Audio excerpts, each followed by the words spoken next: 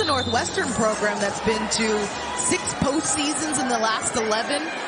Coaches on either sideline that have a lot of respect for one another, and we're up and underway. The home team gets the first possession. Joe McEwen at the helm of this Northwestern Wildcat team, and he wants his group to use that shot clock. Ball reversals. Play at their pace. That is the goal. We see them here, taking their time. Walsh, up and in. First basket is good.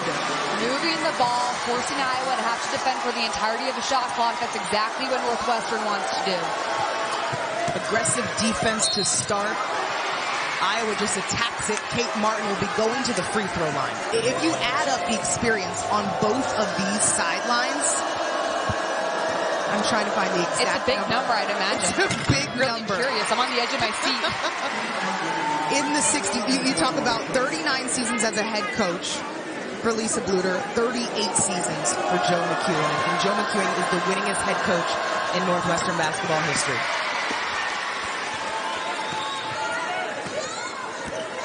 Both of those free throws are good for Kate Martin.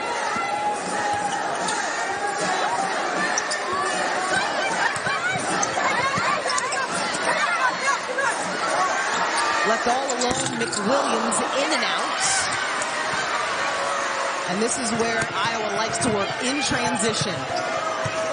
Outside in, Davis back down to Martin. Just off, and sometimes it takes both squads some time to get into their offenses, get in the flow of things. Walsh asking for the ball. Deflected by Hannah Stuelke. Her athleticism to get over and get in front of Walsh. Hannah Stuelke doing a great job moving her feet, reading the angle properly to cut it down. Caitlin Clark just plays so quickly, reads the assesses the situation. Fabulous hesitation. Her ability to get down low is so special. That was Weaver down low. Northwestern up 5-2 early.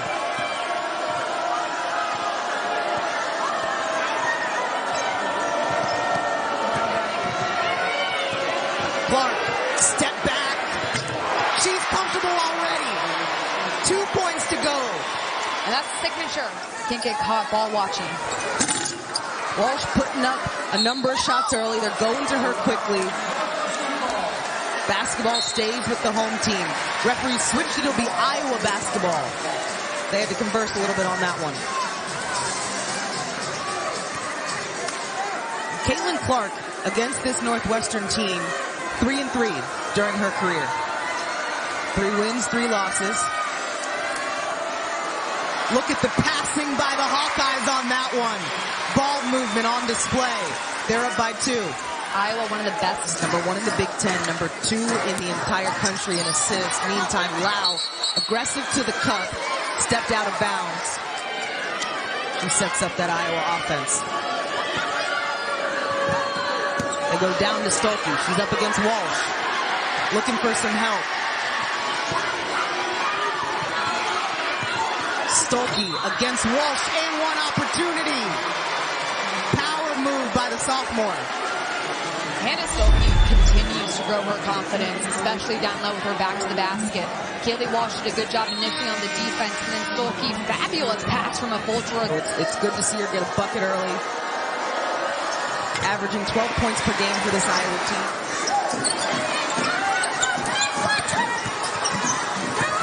And this Iowa defense is making you think if you're the Wildcats. If you can hit the mid-range jumpers or threes, it's going to open things up on the offensive end. Addie O'Grady establishing position in the post. Misses it. Here's McWilliams.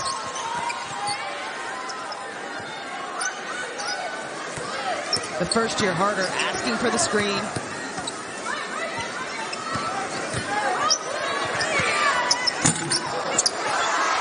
Paige Mott hauling it in, steps into the layup. Northwestern is battling early. Northwestern's been able to get some second chance opportunities early on, catching Iowa off guard down low. Joe McEwen spent 19 seasons at George Washington, winning as coach. He's so quick. I love Iowa's decision to get the ball inside to her early and often, trying to attack Northwestern's bigs and get them in foul trouble.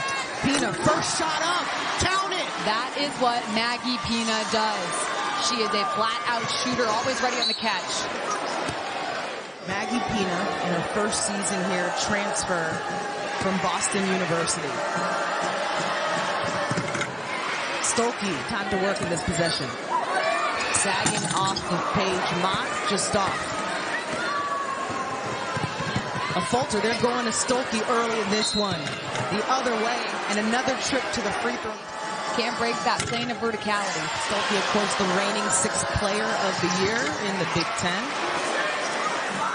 She comes off this screen, stops and pop from the outside. Rebounded by Daly. Daly likes to get to her spot in that mid-range area. Mid-range Mel going at it. Mid-range Mel. Caitlin. And she has officially moved on up in the record books, though. That one was for 3rd on the women's all-time scoring list. If somebody is lacking, and I see that they're off just a little bit, I'm putting it up. Here comes Clark again. Getting into the lane. Stays with it.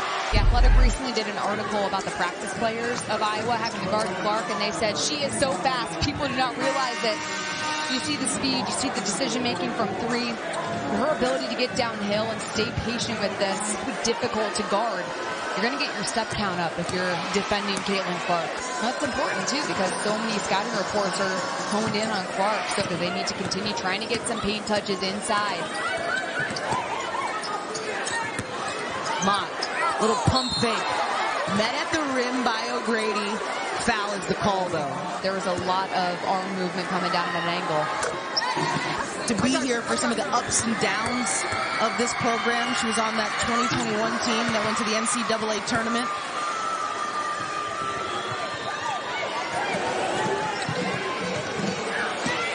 High pass up to O'Grady. She converts on the play. O'Grady's done a really nice job over the last couple of games coming in and making those easy buckets, but she positions herself so well underneath the basket, using her size to get the right angle. Deflection by Clark, picked up by Davis. Hawkeyes looking to run, ultimately slow it down. Shot clock off. Caitlin is at 8 points. 2 threes already.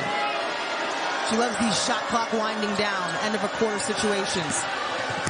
Before time expires and draws the foul. Keeping single digits, mentally it's easier to approach the next part of the game. This game still very much in single digits. Clark extends it by a point. Lau with the heave. She has 8 points so far, and when she got to 5, she passed Jackie Stiles to become 3rd on the all-time scoring list.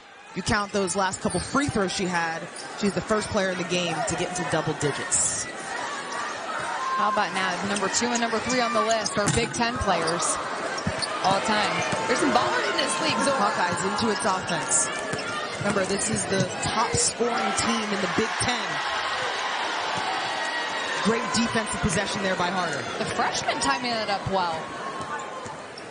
Here she comes the other way. Off balance. Of course, she's from the Philly area, so he always supports AAU teams. And so he said, okay, let me take a look. And he's like, wait, who's this? Guess who else was looking at her? Tara Vanderveer, Stanford. Meantime, Clark. Quickly, Northwestern in the middle of a scoring drought right now. The last time they had a field goal was 2:34 left in the first. The first year, Harder. Percentage areas. Get some of those easier looks and try to get defensive stops. Interception by Mel. Hangs in the air. Nice job going up there by the junior. Make sure people know you coined that. But when you know where you succeeded, and she's gotten right into those areas early. All-time scoring record. Turnover by the Hawks. And Northwestern playing within itself. Remember the game plan from Joe McEwen. Play at our pace. Don't force things. Daly. In and out. Clark slicing it up to Stuelke. How did that pass get through? Unbelievable the way Clark can lead her team to the basket. Stuelke told us, Caitlin knows I'm open before I do sometimes. She says, I always have to be ready. My job is just to run and catch the ball. Back the other way. Keep the game within range.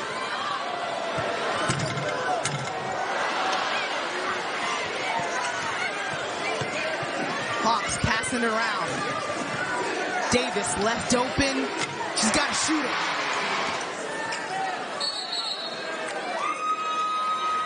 Three-second call there. And that's the result of that sagging defense that makes you think a little bit too much. On the other end. Clark scoring all the time, but that's unbelievable right there. Leading Stuelke perfectly to the basket. Oh yeah, and then she also has the ability to find other open teammates. Molly Davis has done a great job for the Hawkeyes this year, stepping up and being more aggressive, scoring the ball. It's just such an advantage the Hawkeyes have when you have multiple playmakers on the floor at one time. Davis averaging over 17 points per game at Central Michigan. That's Marshall. Everybody getting in on those three balls. They're wide open right now. Iowa spreading the ball, spreading the floor well, and it's forcing Northwestern to get stuck defensively.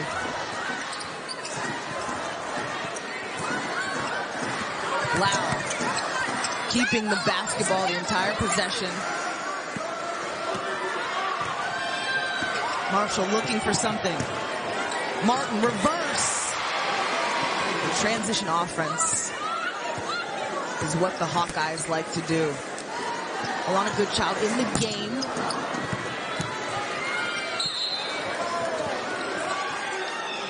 Foul.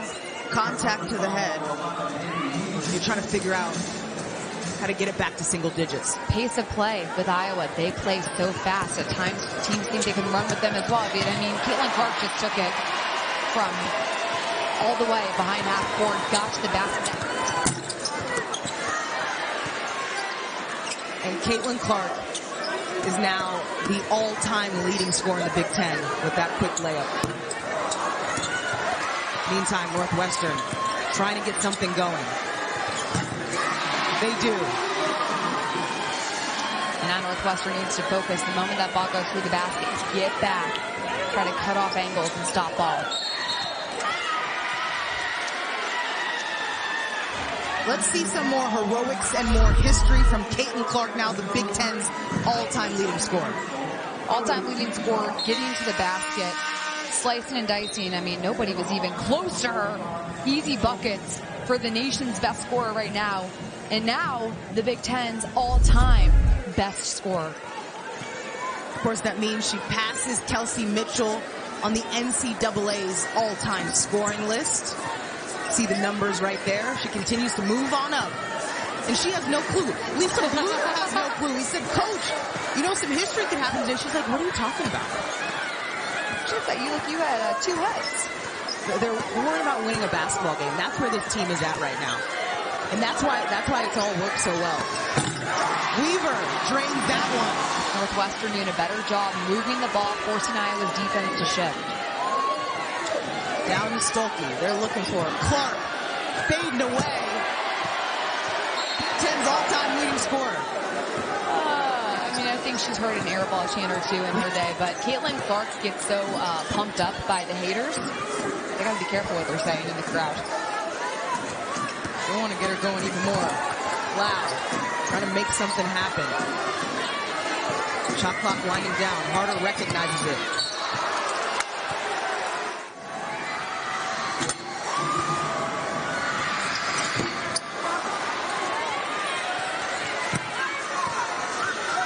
Secured by Stuelke. Here comes Clark. Making magic happen. That's 3 fouls for Weaver. She was the main defender on Clark. This is an Iowa team that started 7-0 in conference play.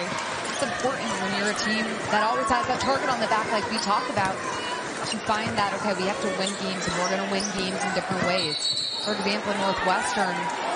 Coming up on the Xfinity 10G Network halftime report, Carolyn Mano and Aaliyah Boston talk Clark making history and highlights from around the Big Ten. A falter off the glass on that one. Goodchild put up a couple. No go so far. You always wonder where Caitlin's eyes are looking. That doesn't tell you the story most of the time. From under the basket, I'll tell you what, as a player, threes, as you know, much more fun to hit than just getting to the basket for a layup. But Clark's ability to stay patient within her scoring ability, take the three when it's there, or she'll get to the rim. She's so difficult to defend because she's elite at scoring at every single level on the floor.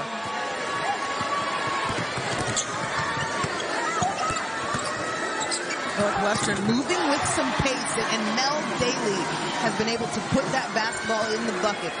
Daly found a way to keep her shoulder square to the basket off balance. That was a high-level finish. Give and go, Martin to Clark. Slow getting up. Here come the Cats. Pina asking for it.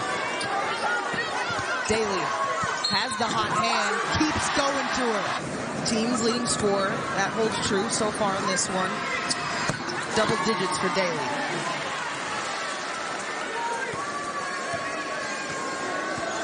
Couple possessions left here in this first half. Martin had a lot of time. Shot clock off. They go to double harder. Cats will have to play out of it.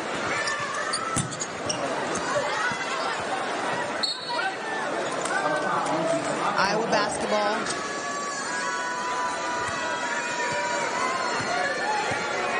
Caitlin has the ball at the end of the first quarter. What will she do at the end of the second? Davis drifts off. So there's 12 points for Hannah Stuelke. She's already at her average. We're just starting the second half. Kate Martin on a mission with that drive. Sets up Marshall. She puts it in. Iowa is so dangerous because multiple threats from the outside. Playing straight up on this possession. Stuelke just being there with a hand up alters the shot of Haley Weaver. Give and go opportunity. No finish at the rim for Kate Martin. You have 4 black jerseys almost at all times around the ball, not allowing Northwestern a ton of room to move on the interior. They've done an excellent job of preventing easy opportunities. Look, the defense for Iowa has been a huge key to their success this season, a reason why they've only lost 2 games. Nice find from Clark down to a falter. They share the basketball pretty well, too. Defense sharing the basketball. Threes from the outside. Number 1 in the conference. All cylinders. Daly gets right where she wants to go. It's a good decision by Jen McCune to start her in the second half. Just because she has that scoring ability, she's aggressive.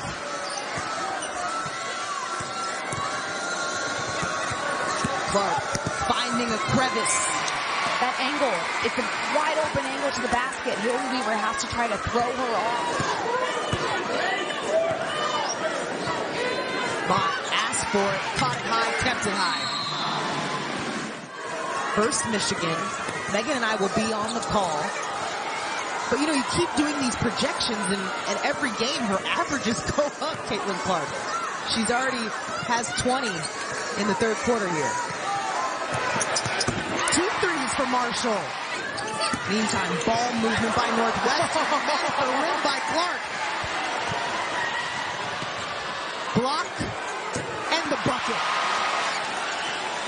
I have a feeling a lot of people in Chicago came to see something like that tonight. That Caitlin Clark block, a deja vu of what she did against Michigan State in the fourth quarter in a tight game. Clark stepping it up defensively, timed that perfectly.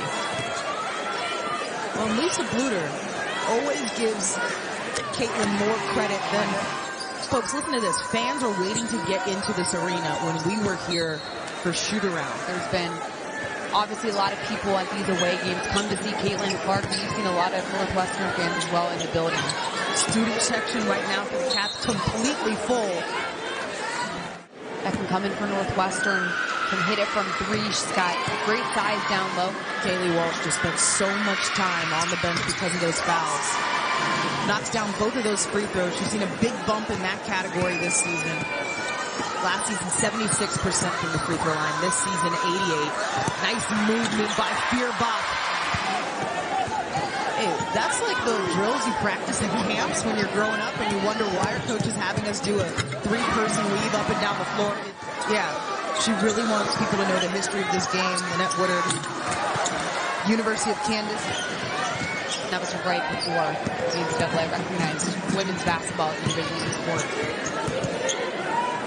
20-point difference. Walsh, nice duck in there. Clark, that's the side. Just hauled down by Feuerbach. Doesn't work on the outside. Why not go in?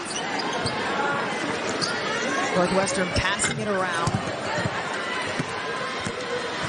A falter. Speedy. And you notice the commitment to the pace, no matter who's in the game for Iowa. You have to be able to run.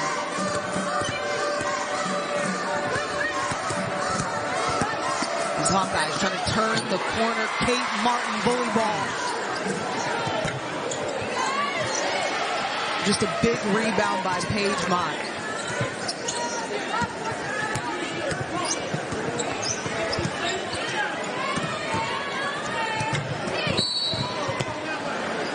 Next up on the schedule for them, Sunday versus Wisconsin here at home. That's a team that they've already beaten. Hawkeyes in a different position. Walsh finished with 9.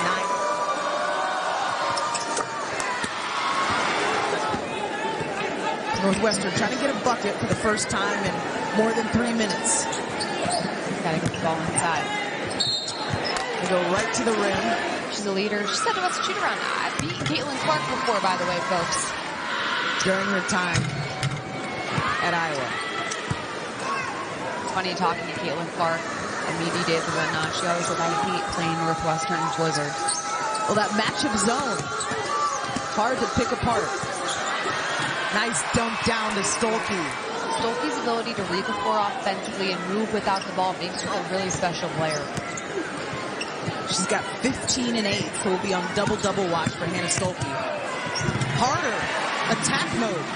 That are going to continue to get more confident and improve over the years. Casey Harter has the potential to be an all-Big Ten player when it's all said and done. Caitlin has shot 9 free throws, 84% from the free throw line. She remains perfect. This is a team that averages over 90 points per game. Good for the best in not just the Big Ten, but in the country as well. Weaver holds the follow-through. Defense trying to trap easily. Nice shot by Northwestern, moving the ball with some pace. Shot clock off here towards the end of the third. Clark. Always look to set things up. Stuelke having herself. Hannah Stuelke moving without the ball, stalking the interior. I mean, Clark just passed that over like 5 defenders. It was like watching a quarterback, Patrick Mahomes, connect to Travis Kelce down low of that. Any Taylor Swift reference that Iowa made during that time on social media was on point. Northwestern does not get a shot off before the third quarter ends. Iowa. It's going to be a race to the finish. If you get that 4th spot, you get the double bye in the Big Ten tournament. That's exactly what teams are trying to do right now. Much easier to win a conference tournament if you don't have to play 3 days instead of 2. These are valuable games moving forward. Oh, Davis almost faked that runner, got it down to Stuelke. 4 threes for Gabbie Marshall, feeling it. Iowa completely broke this game open when they were able to create second chance opportunities. And not just second chance opportunities at the rim, but from 3. Daly off the window. Daly, again, off balance, but still the ability to square her shoulders up mid-air, which is what makes her such a successful shooter from mid-range. Stuelke off the balance, gets it to Martin, and she drains it. Iowa's completely getting into every gap within Northwestern's defense. And they're finding each other wide open. Well, and this is when the Hawkeyes are really dangerous, when everyone is getting involved. Through contact, Mel Daly. She keeps coming. 6 times this season. Gives you a little more energy throughout the course of a game. Clark had a lot of time on that one, but the rebound by Kate Martin. The real ones. Yeah, it's fair, as you should.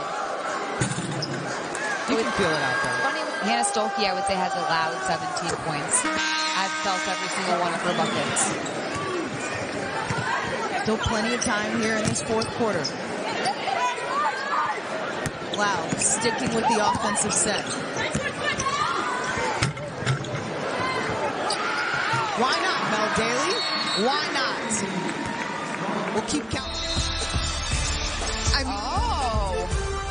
That's a good sign. That's a lot of math that it would require to find that out, but...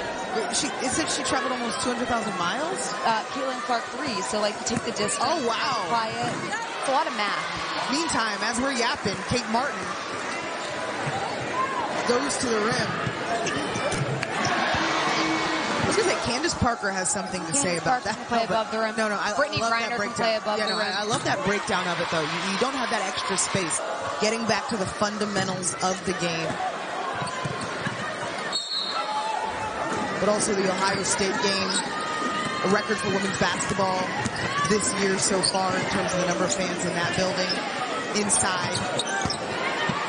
And you know Clark is the player that is bringing so many people into the arenas, but I really hope that there are fans that come into a game like this tonight and say, oh, I'm the fan of Mel Daly after a game like this, or I really like what a player like Sydney Falter's been able to do. There's more players in college basketball than just Caitlin Clark. Now, she's the most exciting player, but there's so much talent across the league. You gotta tune in, folks. Night in, night out. It's something special right now. Talk about it, Megan. Preaching. Down to Mott. Trying to use her size to muscle her way in. 29 points for Clark so far. And just the excitement to be able to play in this atmosphere, the appreciation. It's been a great crowd.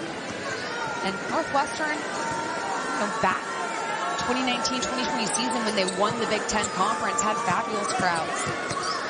Game in and game out. Clark, she gets the basket every time right now. Northwestern has not been able to cut off that angle all game long. And back to that. Northwestern's played in front of great crowds before. It's awesome to have this type of atmosphere tonight. A lot of black in the building, but still a lot of fans of women's basketball in attendance. That last bucket by Caitlin Clark got her over the hump to 30. Oh my goodness. Make it 33 points. 50, 30-plus point games. Here comes Lau. But Clark also ranked second in the nation in assists per game with nearly 8. She ranks first on her team in rebounds a game with almost 7. She's doing everything on the floor. Her assist rate is nearly 50%, meaning she has her hand in half of the shots that Iowa scores on. She does a little bit of everything and does it at such an efficient level. So if you want to get on her for something, you got to find a different argument. I want to talk about what she's done on the defensive end, too. 2 steals this evening. Saw the nice block. And the vision. Dagger. And it's the vision off balance. She's still able to thread that needle over the shoulders of when your leader is able to be there. Associate head coach did an amazing job in his absence. Tangela Smith, an all-time Iowa great, by the way. Yeah, as you said, is it weird game planning against the team that you would normally root for? She was honest, just a little bit. And Tangela Smith, some of the all-time great. You talk about great Big Ten players. The Kelsey Mitchells of the world, the Tangela Smiths, who won not one but 2 WNBA championships. Clark putting on a clinic there. Oh, 35. 97-63. Weaver letting it fly.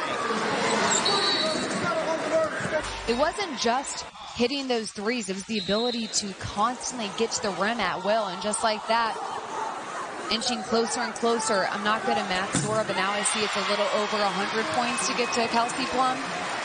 The math is starting to math. Into this game, it was 139 to get to Kelsey Plum's record. That's 104. There you go. 39 minutes. I was also saying all that so that you could do the math, because I'm not good at it either. His Iowa team has reached 100 for the 6th time this season. McCabe off the glass, can't help but laugh as she jogs down the other way.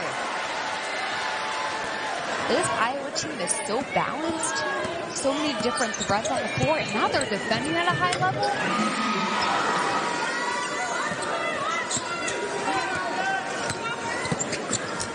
Dumped down low in Bloomington.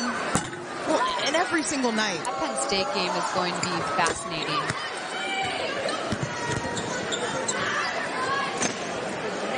Good child. She's put up a couple, gets one to go. Northwestern just needs to continue trying to work on finding balanced scoring.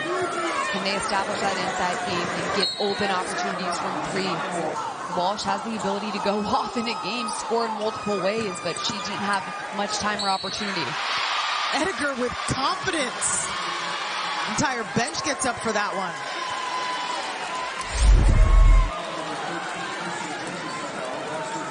Edgar looking like a guard spinning off of that.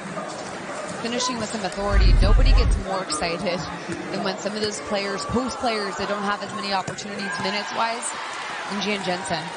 Iowa's associate head coach who works with these post players. She got the biggest smile on her face when A.J. Edgar made that play.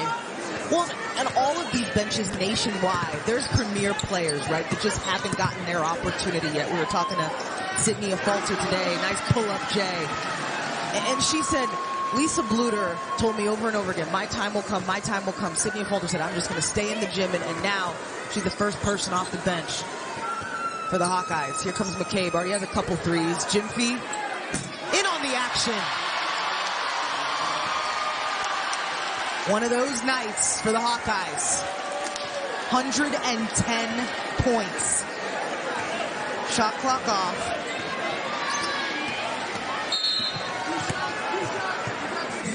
Just look at the scoring, right? 3 different players in double figures. I can imagine that's something that Lisa Bluter will be pleased with. 4. Couldn't forget about those 4 threes from Gabbie Marshall. 4 players in double figures.